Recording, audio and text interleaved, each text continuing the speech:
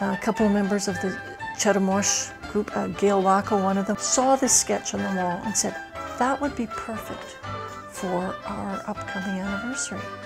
And I kind of hemmed and hawed about it, and I thought, well, because in my mind it was going to be the different regions of Ukraine.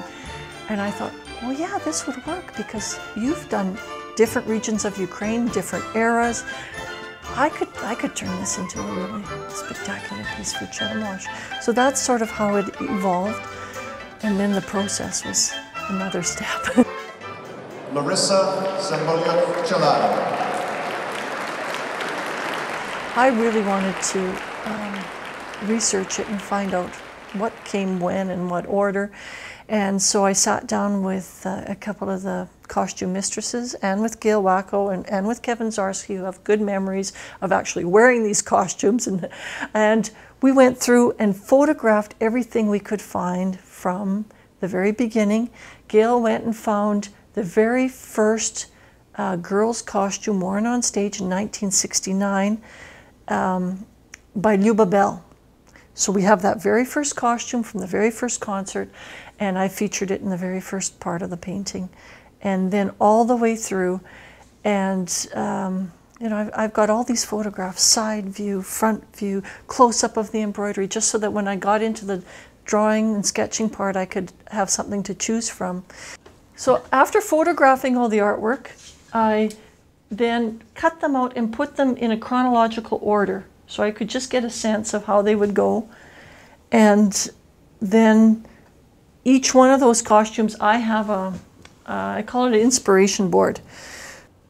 And so that I can now go, and when I'm painting that costume, I can zero in on the exact embroidery or the color, so I make sure that I've got the right color for that, how it hung, sometimes a couple of different variations of how it hung, and from that I worked on the sketches as well.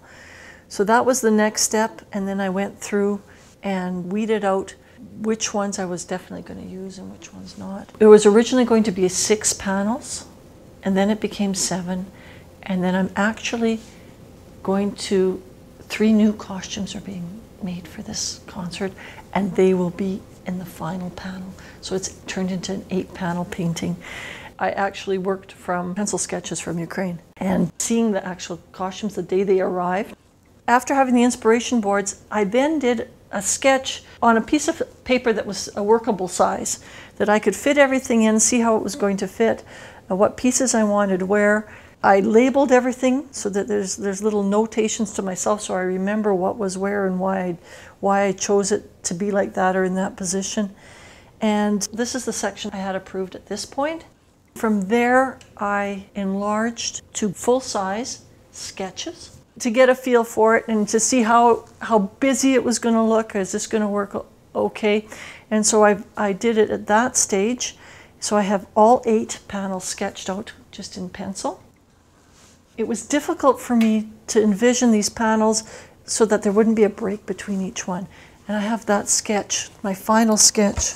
This was a black and white version of exactly the panels and then how they would look next to each other. And I had to fake in between where they would cross the frame and put in an extra piece of clothing to make it fit and make it look like it's just one large wardrobe. The other thing I really had to consciously make a decision to do was to be accurate to the colors of the costumes, because I realized those very first costumes 40 years ago were not actually costumes.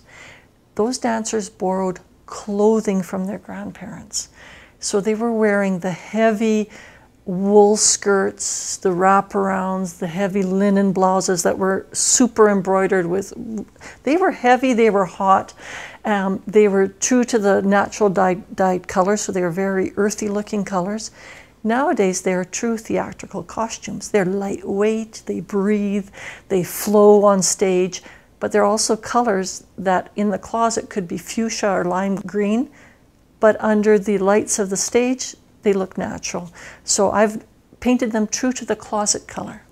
So the painting goes from natural, organic, earthy colors through to the really more modern colors.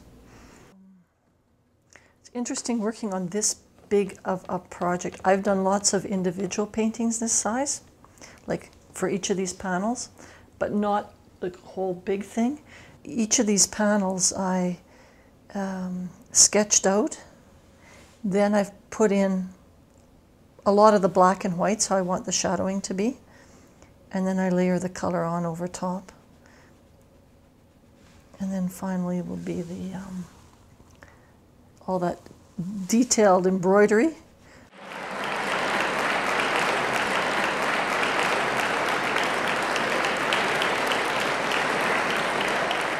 Years of color, 1969 through 2010.